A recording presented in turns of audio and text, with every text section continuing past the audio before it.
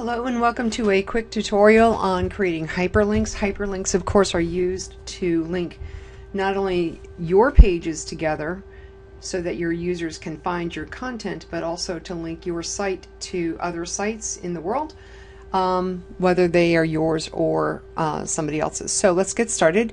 The first type of hyperlink is a link from a page within your site to another page in your site.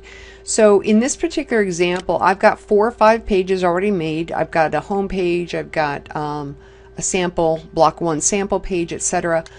I'm going to simply highlight this, and of course now I'm just noticing that this isn't really a link. Let me just be very clear that that's what I intend to do here.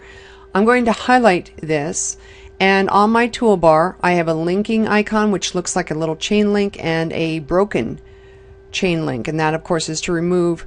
I obviously want to insert a hyperlink here. Now with the newer version of WordPress, we do have a slightly different screen to create hyperlinks here.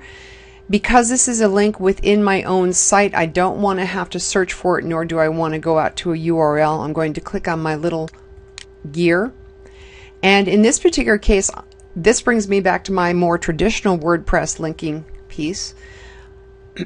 I could, some of the options here, I could change the link text. That would change this text over here. I could open this link in a new tab. You should only do that if you're linking outside of your website. Please do not do that if you are linking to your own pages. However, this is linking to existing content, meaning I already have these pages on my WordPress, and I just need to find the one that I want to link to here. Now if this drop down, or if these do not appear, there's usually a little arrow here that helps you unlock that and lets you see all of them.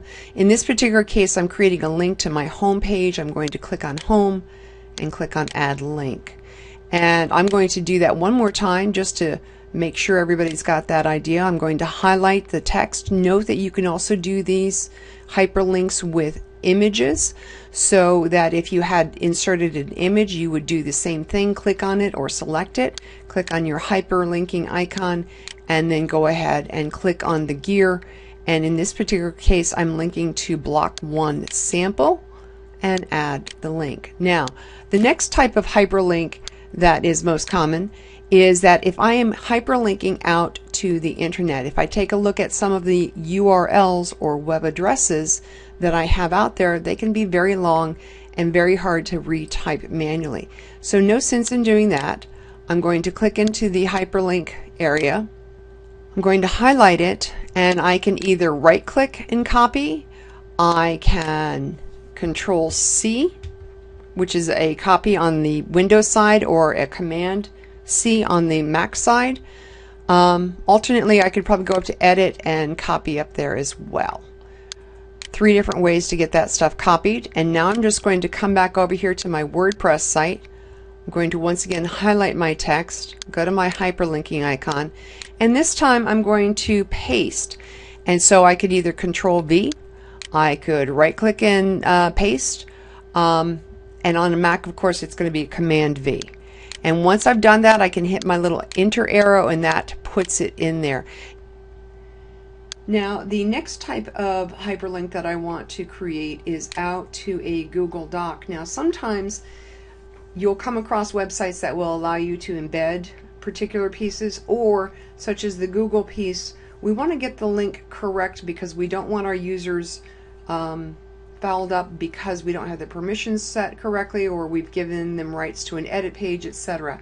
So this is a Google drawing of my web space for our class.